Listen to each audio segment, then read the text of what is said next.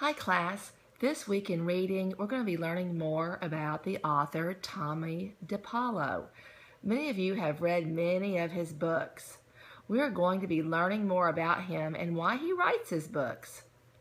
We'll be getting a graphic organizer and going to the library first for some research. We want to learn more about him. So when we go to the library, we will use a research process called the Big Six to gather our information. In the Big Six process, we'll look for information, we'll access that information, we'll use that information, present it, and then evaluate that information at the end to make sure that was what we needed. We'll also be looking at several websites such as PebbleGo and EduPlace to learn more about Tomie dePaola.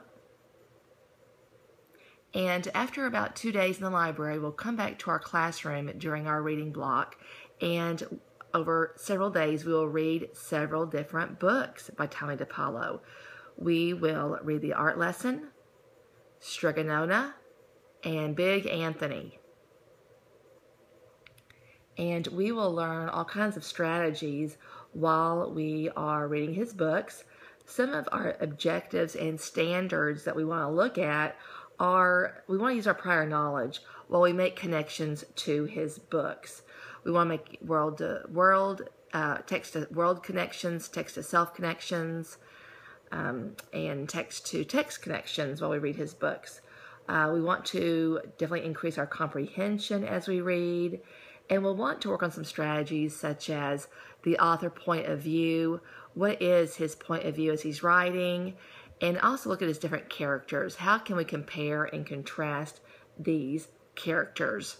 When you are done watching this video, please go ahead and go to the next tab over, the next screen over in Blend Space that is called Pre-Assessment, and take a look at those questions.